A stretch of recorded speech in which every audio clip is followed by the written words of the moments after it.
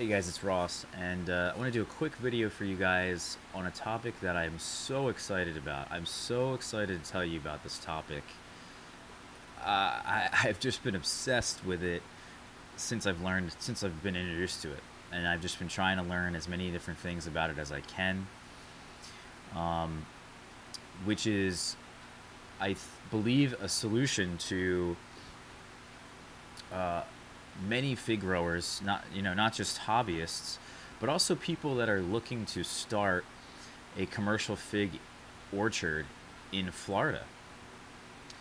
Because when we think about where figs are cultivated, they're cultivated in many European countries that are mostly dry, um, and in California, here in the United States.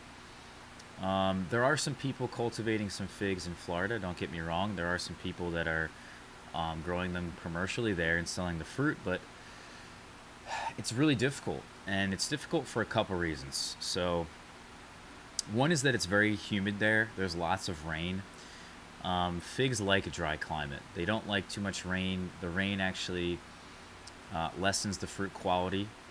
It's a drought tolerant plant. They actually like to be growing in a drier soil so that the fruits can actually sweeten up much more. It's a pretty significant difference. In addition to that, the humidity can cause the figs to split, or the rain can really cause certain varieties just to completely ruin the fig. And when the fig splits, as an example, there could be mold, the fig could spoil. It's just really not a good thing. Another reason, and I'm not an expert on soils, but I can tell you that probably the soil in California is probably better than it is in Florida, across the board. So there's that. But the third reason why that you really only see commercial fig operations in California is because Florida, their soils in Florida are littered with root knot nematodes. And if you don't know what root knot nematodes are, they essentially disrupt the roots of many species of plants.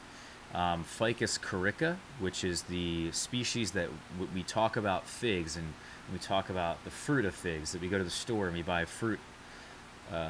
That's Ficus Carica, the fruit that we've been cultivating for thousands of years. Our ancestors have been, cultivating for thousands of years. That's the species Ficus Carica.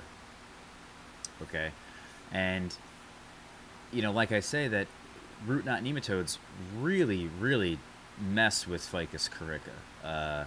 It's the point where it inhibits growth pretty significantly. It lessens production. The fruit size is lessened, and I'm sure the fruit quality is even lessened. It's just really not a good thing, and lots of people struggle. For years, they've been trying to find some kind of solution to this problem. Now we have the commercial citrus industry in Florida that's kind of dying off with the greening that's happening. So maybe, I think that's coming back, but maybe we can now, with this video, help me spread this around. And obviously some testing is going to be needed, but I think you guys, if you spread this around, it might just change lots of people's lives in the United States. And I really would like to think that this video, it would be awesome that if this video was a part of that. So here's the details, right? So Ficus Carica is really riddled with root knot nematodes. But what isn't? Well, there's a species that people have been kind of studying for years, and there is a lot of information on Ficus Palmata. There's many different ficus species, and the problem is that few of them are actually root knot nematode resistant, and few of them are graft compatible with Ficus Carica. Okay, so Ficus Palmata is actually, and we can read about it here. So I have some things for you guys we can talk about.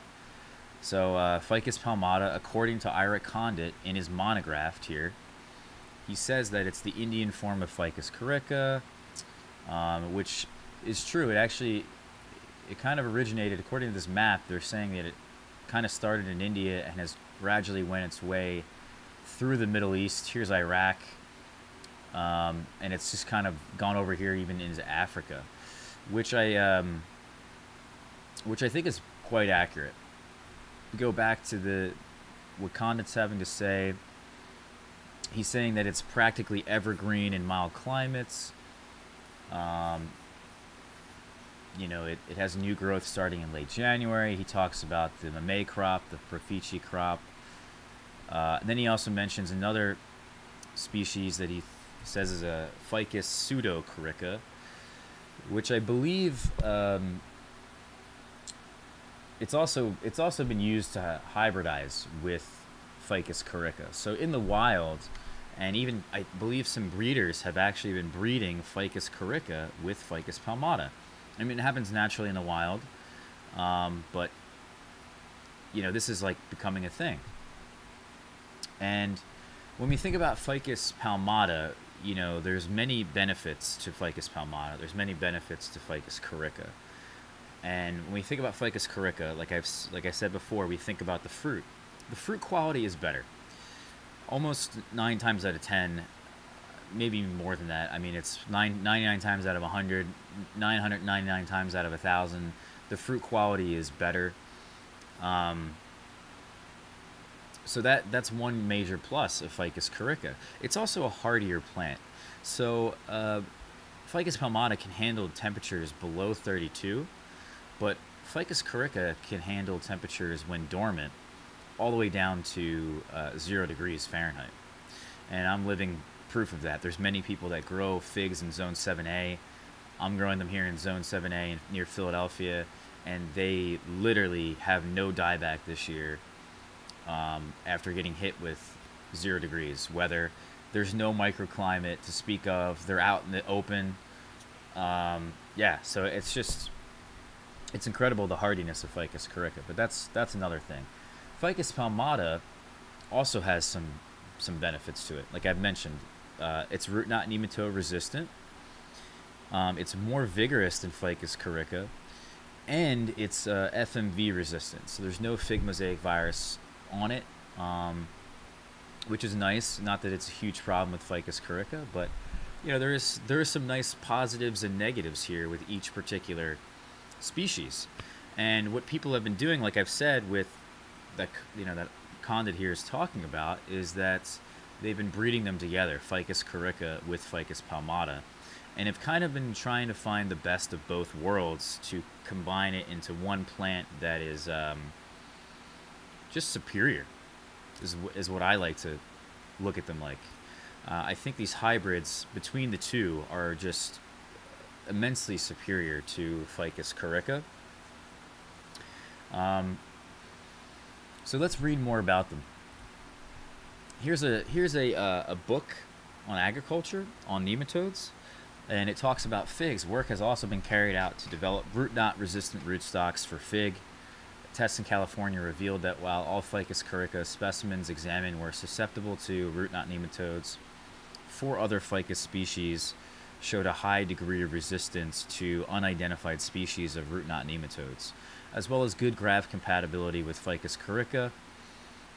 They also mentioned that LSU Purple, that was bred by Louisiana State University, is also nematode resistant. I have seen a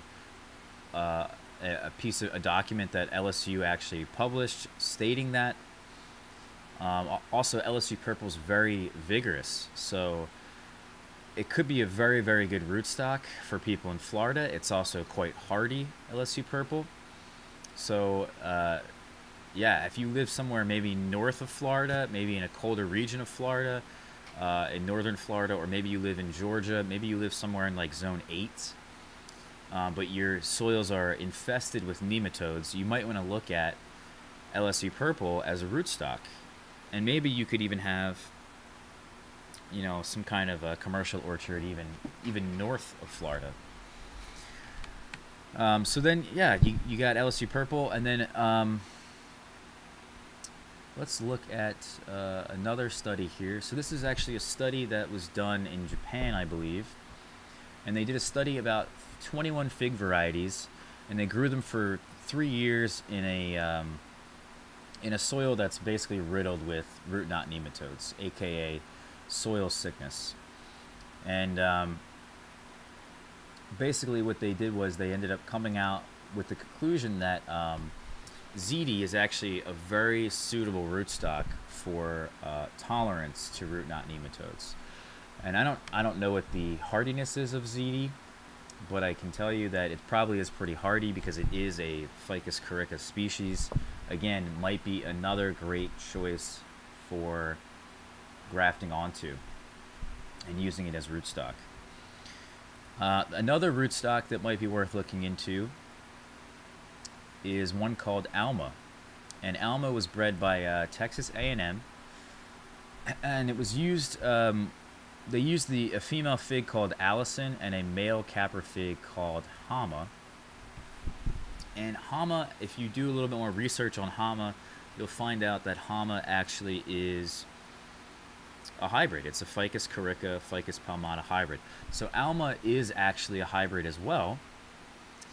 And you know, again, it could make a very nice rootstock for people trying to open up a commercial orchard or even just the hobbyists.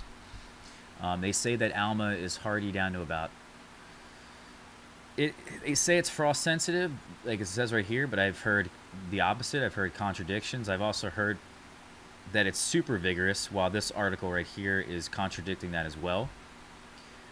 Interesting.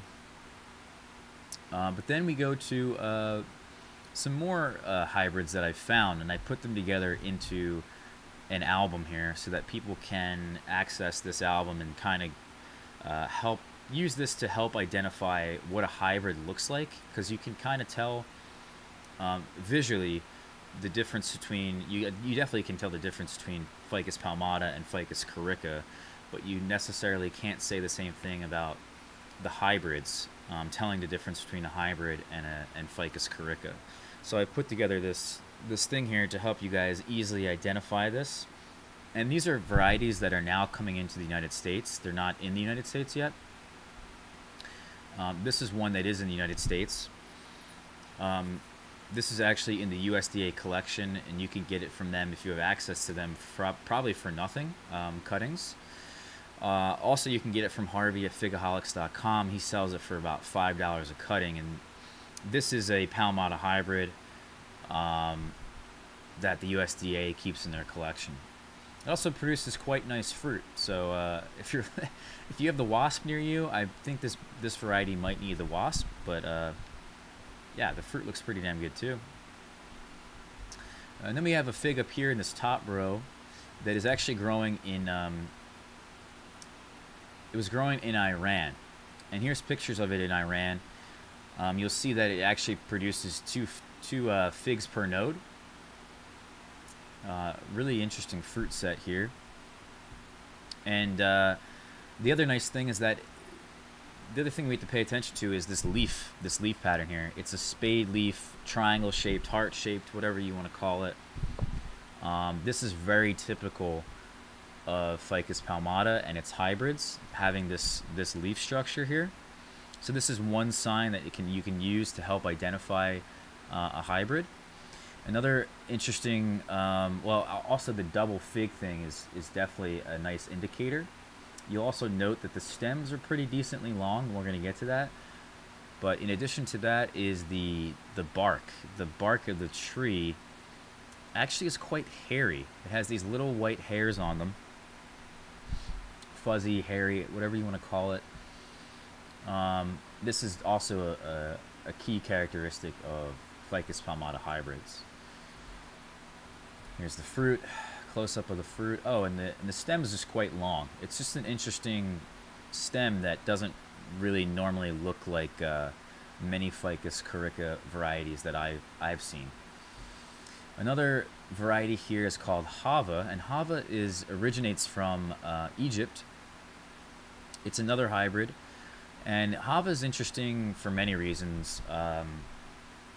Not just because it's a hybrid. It is like really prized in Egypt, and I really recommend you guys look up this fig and do some research on it. It's also called Fayumi and Sultani. Very popular fig in Egypt, like I said. You'll note here that there's the heart-shaped spade leaves.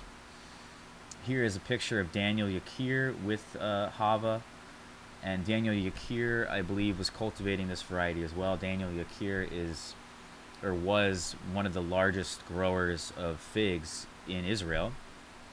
He had about 350 varieties and was really well loved for his work in Israel. Again, here's more of that leaf pattern here where it's triangular shapes. You might have a lobe coming in here like this. And here's the close-up of the fig. And you'll see here, so here's the fig right here, but right next to that, over here kind of, and over here is that hairiness that I'm talking about.